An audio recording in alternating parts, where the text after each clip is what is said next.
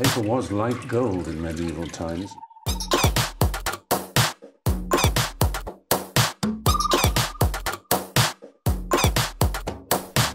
Oh, not tobacco, sugar.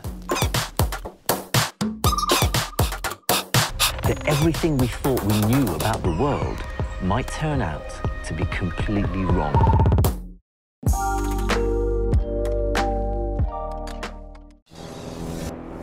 In every developed nation, hunger is always a problem that happens somewhere else, not in your city.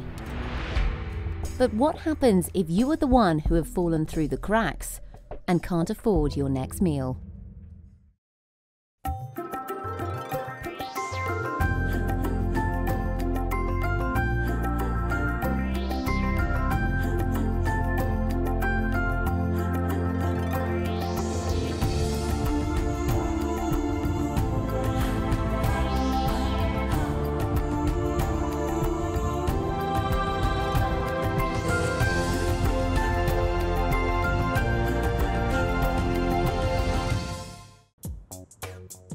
Australia is a country considered by many to be a land of plenty. With a yearly GDP of almost $800 million and a standard of living envied by the world at large, few will suspect poverty exists in this paradise. But beneath this surface of prosperity exists a social fault line that is slowly increasing its presence across the country's sunny outlook. There is a growing percentage of Australians who cannot afford to buy food, and they're not necessarily the homeless or unemployed. We see old people isolated and alone with no one else to care for. We see engineers, we see dentists, we see all sorts of professionals and unprofessional people. The bottom line today is that there are so many millions of Australians that are only 2 paydays away from being in that same position.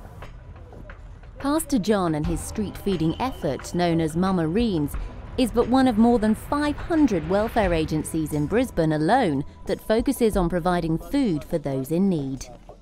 But to feed so many can be a daunting challenge in terms of resources for many of these non-profit organisations. Fortunately for John and others like him, there is already a nationwide effort to give the support these organisations badly need.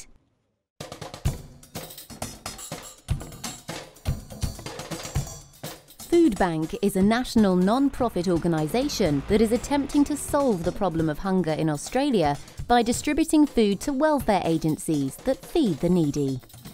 Foodbank does that by locating surplus food from food producers that is otherwise headed for the dump and redistributing it to people in need. For Ken McMillan, who is the general manager here at Foodbank Queensland, working for such a cause is a noble, though very unenviable job. Well, I'm a beggar. I just go and I talk to food companies. So Foodbank's role is to collect as much of that surplus, pick that up, clean it up and make it presentable for the welfare agencies who in turn then feed people in need. But Foodbank is no rag and bone organisation. Here in Queensland alone, the Foodbank operation is a highly professional logistical team that collects and distributes food to over 300 welfare agencies that feed up to 17,000 people a week. But even this is not enough. We should be feeding probably up to 200, 300,000 people. So we're not even meeting the mark, not even close.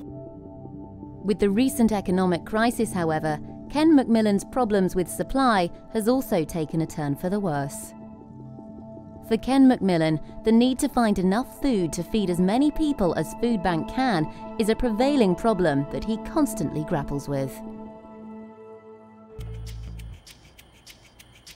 Ken, however, is not a person who will sit idle waiting for donations to fall in his lap.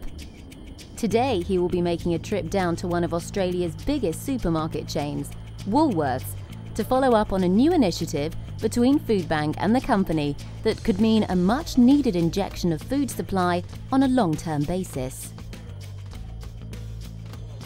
Got a bit of a bust there, but that'll go well in the school breakfast program. We're always looking for cereal for the kids.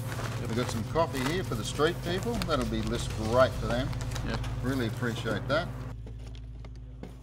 Within the storeroom areas, there is a nominated person each day who is responsible to identify and determine whether the stock, A, is saleable, B, is not fit for human consumption, and what remains is then available to be donated as such to Foodbank. Corporate partners such as Woolworths are a primary source of Foodbank supplies across Australia. But with the rising demand for food, Ken understands that this alone is not enough. He will have to continue to find new sources of food supplies on a constant basis.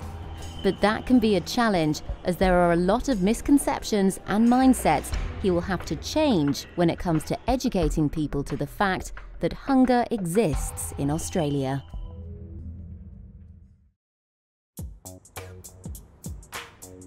But recognising that there is a hunger problem in a first world country can be a very hard pill to swallow, especially when it is not as visible amidst the country's affluence. The hardest thing is for them to understand that there is a need. People do not want to accept that we have a problem with poverty in this country. People don't want to accept that we have our children and our mums and dads who are struggling. Hunger is no longer an overseas problem. You know, hunger lives with us here in Australia, and we need to accept that as a nation.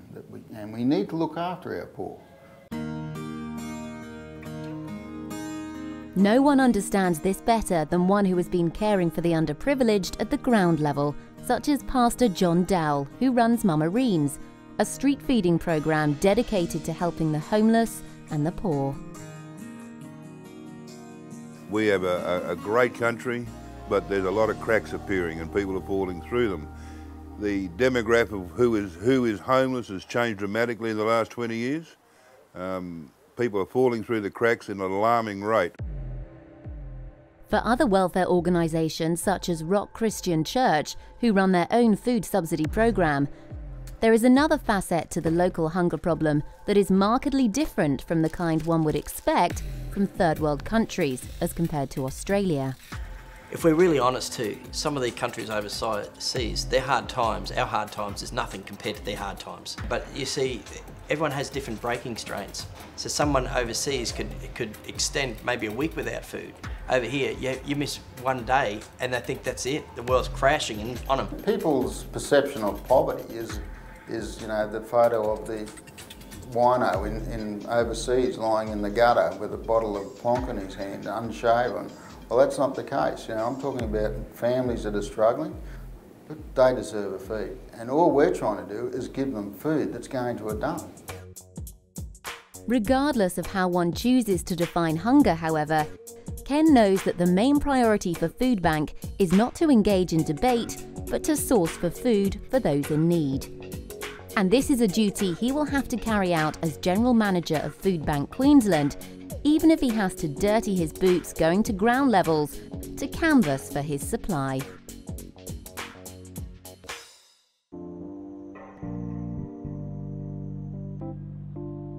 Despite the affluence that pervades modern Australia, Australian citizens may find themselves just one paycheck away from poverty and unable to afford the next meal.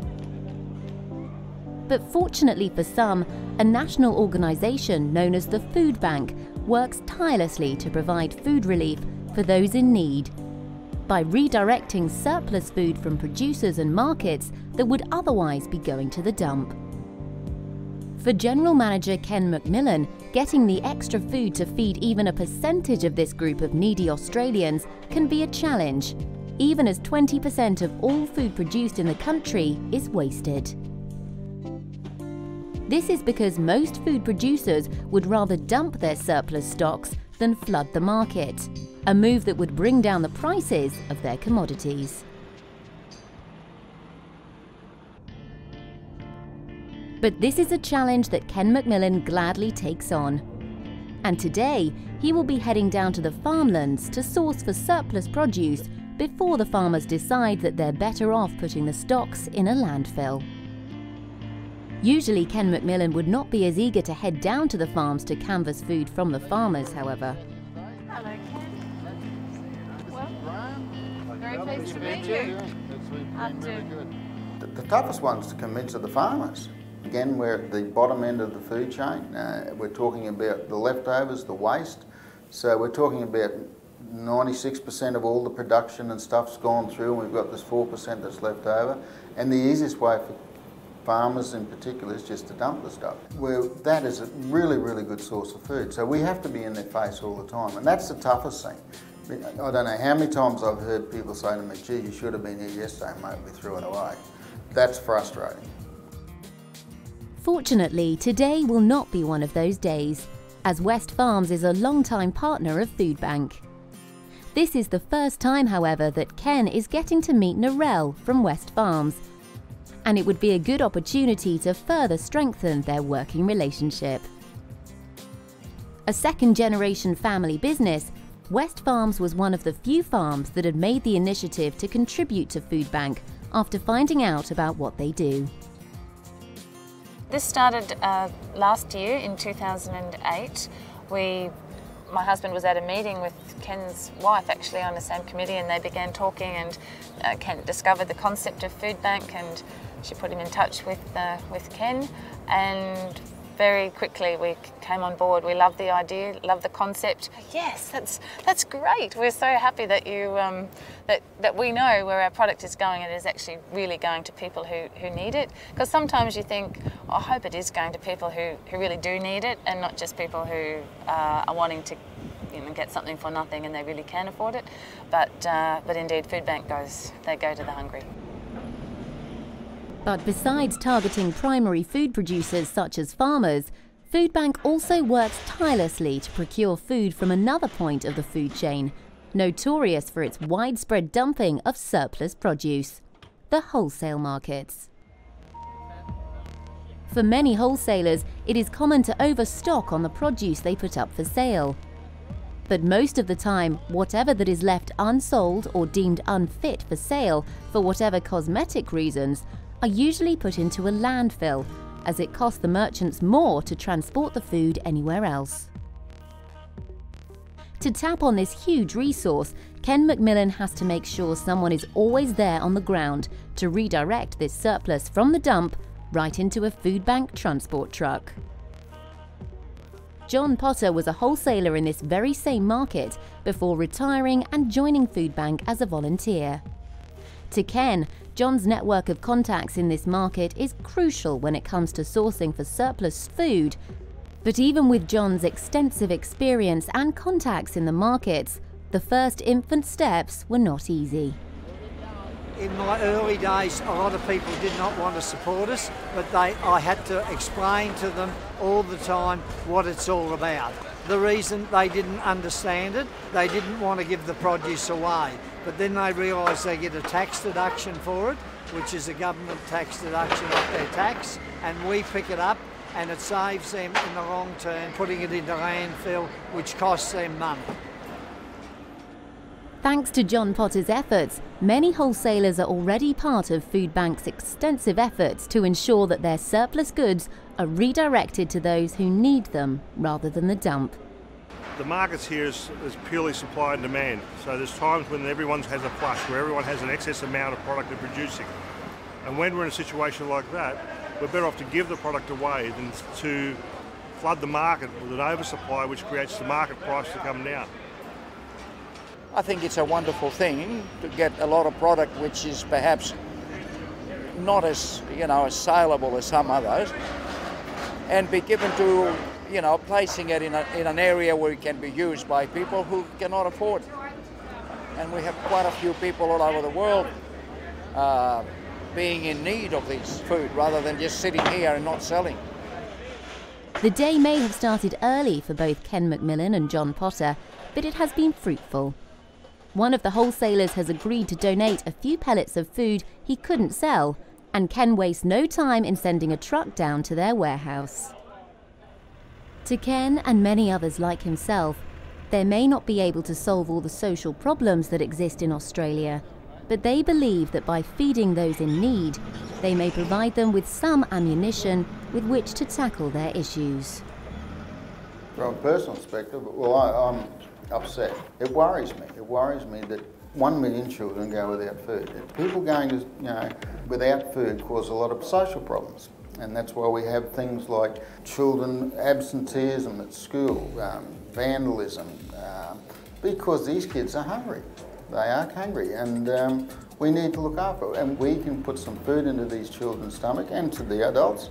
It makes them a lot better people, and then they get on with their lives a lot better. For some others, however, their goals are more straightforward. They simply want to feed the hungry. Pastor John Dowell runs a twice-weekly street-feeding programme known as Mummareens. With this fresh influx of food stock, Pastor John and his team waste no time in getting what they need in preparation for what may be Brisbane's largest and most organised street-feeding effort.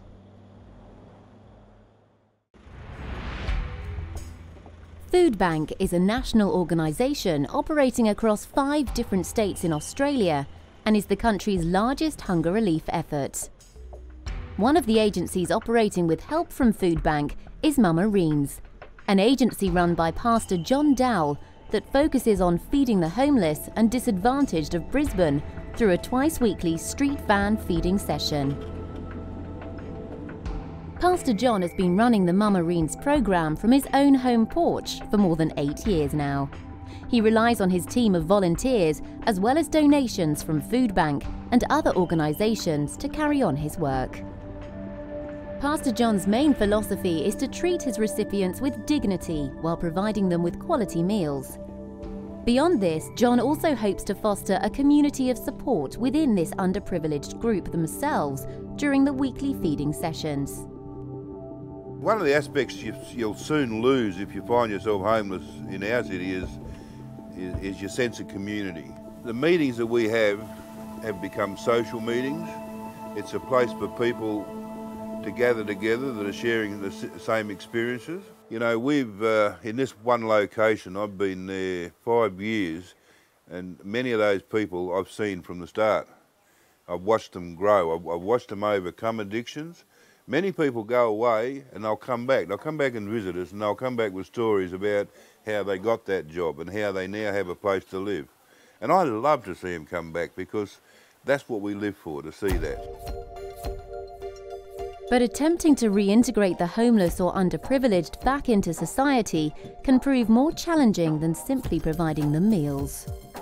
There is widespread criticism that efforts such as Mummareens actually do more harm than good, as they open up an avenue of abuse for some who see these handouts as an easy excuse to continue their vagrant lifestyles.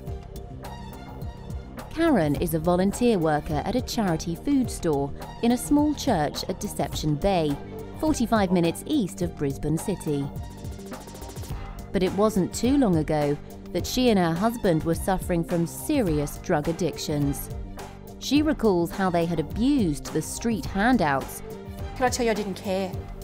I didn't care because I needed that next drug fix, and if I had to spend that money on food, then there was the next drug fix, which means I had to steal something, hock something, or beg somebody for money and deceive them. So as much as it hurt my pride to go in and ask for food, it became something that was probably easier to do because it supplied the need of sustenance for food so that I could spend it on those drugs.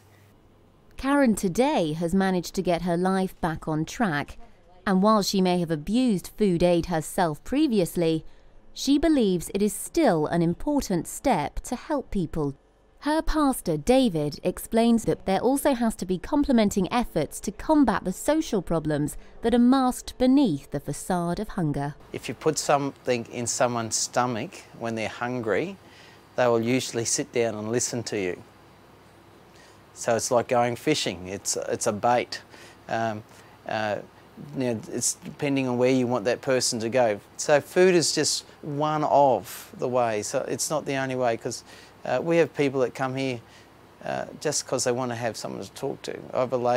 I have people here that's their whole job is just to talk. So it's not all just food, it's part of the whole. So.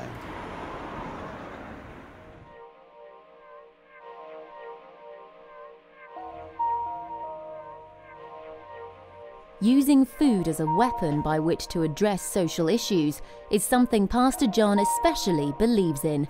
And his own efforts reflect his beliefs that being well fed is the first step for any underprivileged individual to regain their self-respect, as well as their link to the community and society. And tonight will be another night where Pastor John walks the talk on his convictions. Mama Reen's recipients come from a variety of different backgrounds that include retirees and students to drug addicts and felons on the run.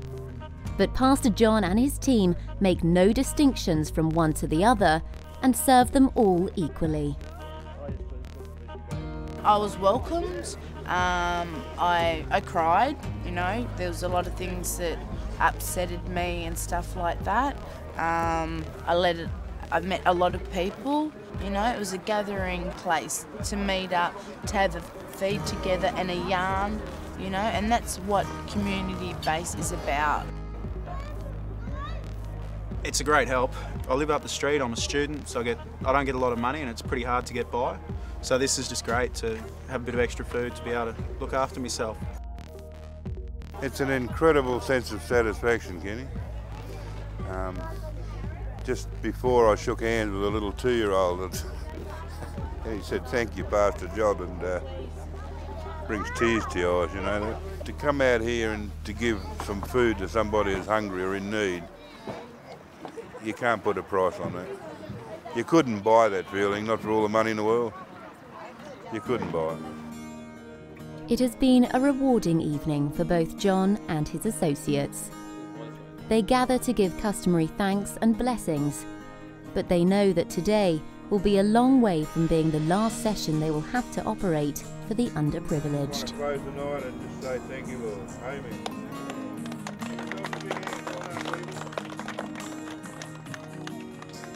But it is not always about giving without receiving back. Sometimes one gets heartwarming reminders that what they're doing actually does change people's lives. It's good about the eggs because I remember serving a man who really needed an emergency parcel. He was bad off and had nothing, and I said, "We've got a food bank, you could come anytime you like and we can help you out with food parcel." And then he ended up coming the following Thursday, and yeah, and from then on he's been giving us eggs, which is great. It's good to see when people don't just take, but they give a little bit back.